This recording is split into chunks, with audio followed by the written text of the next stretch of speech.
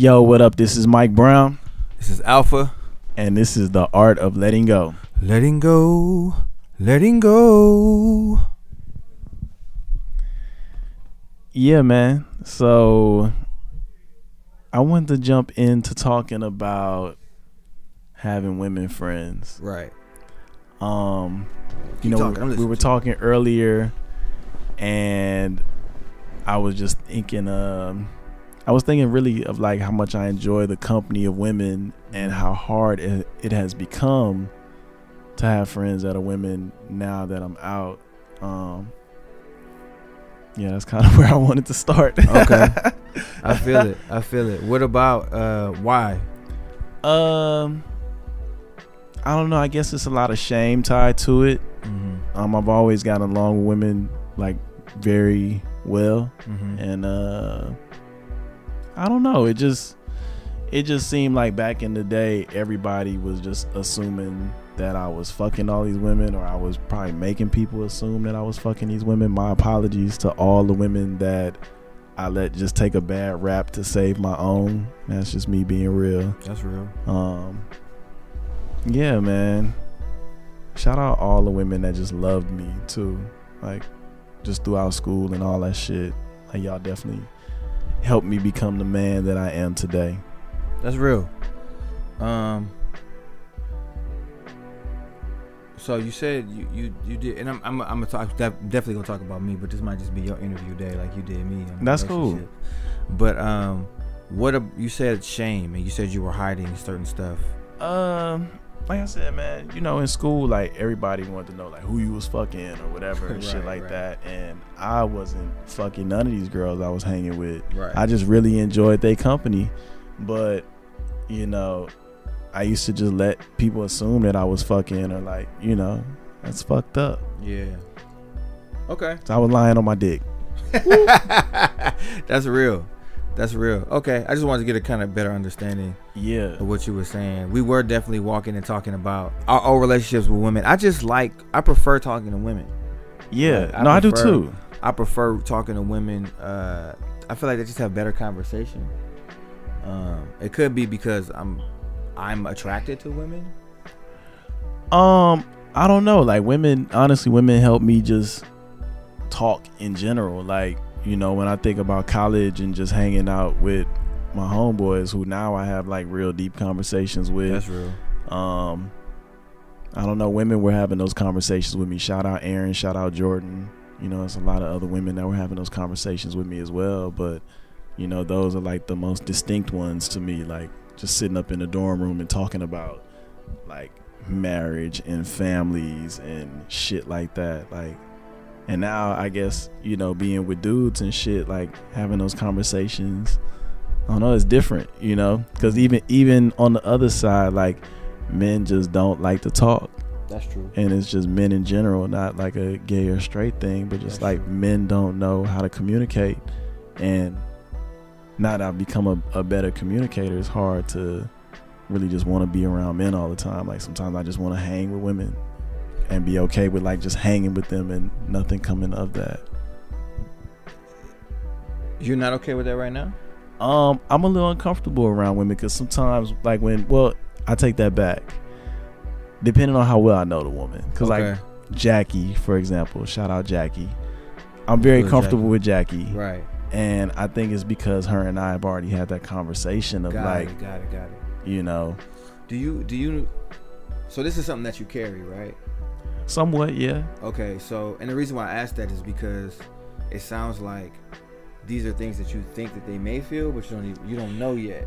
Right. Well, I've always felt like a lot, and that just maybe just me feeling good about myself. But I always felt like the women that hung around me, they were attracted to me, but maybe that wasn't the case. Maybe they just thought I was a fucking cool guy, and that's all it was. Real. But a lot of times I used to hang with women, and once I start feeling like they were liking me or something, I would just distance myself.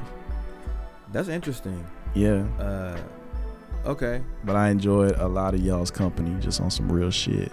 I see what you're saying, right? Because I feel like I'm kind of in that zone right now in my life. Like once I feel like a woman might be attracted to me, I tend to back off a little bit more if it's more of a one-on-one kind of conversation. You know what I'm saying? Yeah. But at the same time, I'm learning that something can start off like that, and then y'all could just be real cool regardless. Like, this is something that I'm just kind of, because before, like I've talked about, you know, me being attracted to a woman and really acting on that attraction, and then I kind of stopped interacting with women altogether because I was like, oh, I'm married and I'd be taking stuff too far and da-da-da-da. But now I think I'm starting to find that happy balance of, I can be attracted to you, you can be attracted to me, but we can, if we start to talk and have real conversation, we can just be cool, and it can just be that. You know what I'm saying?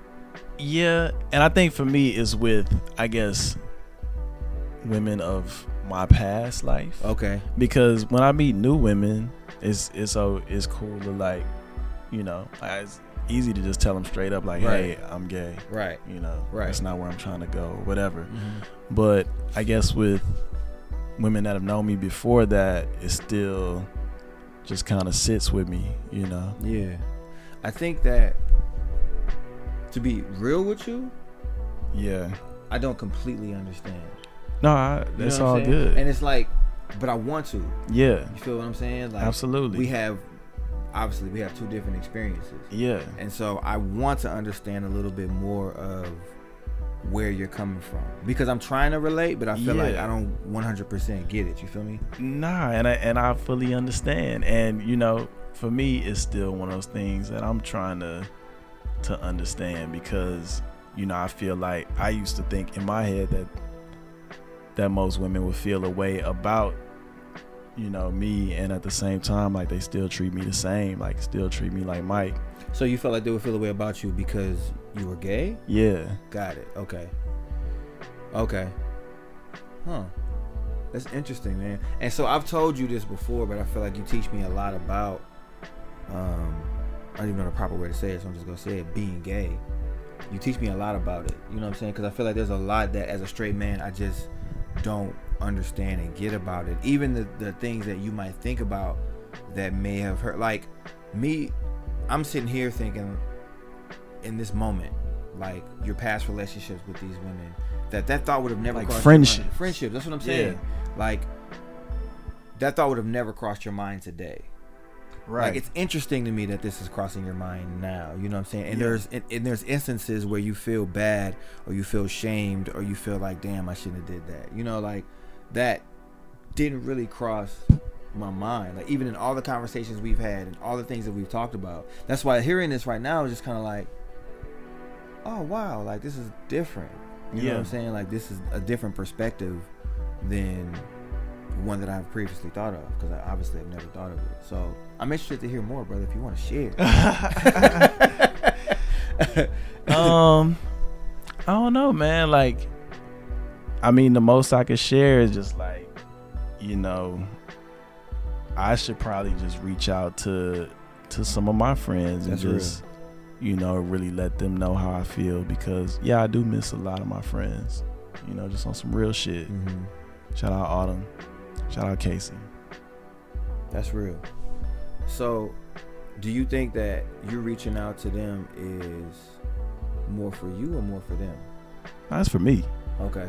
Yeah, like, okay, you know, I was just asking because, like, even outside of women, like, I feel like there's some friendships that I've had in general that aren't the same as they used to be. Mm-hmm. But because I've held on to something, or I thought they may have perceived me a certain kind of way.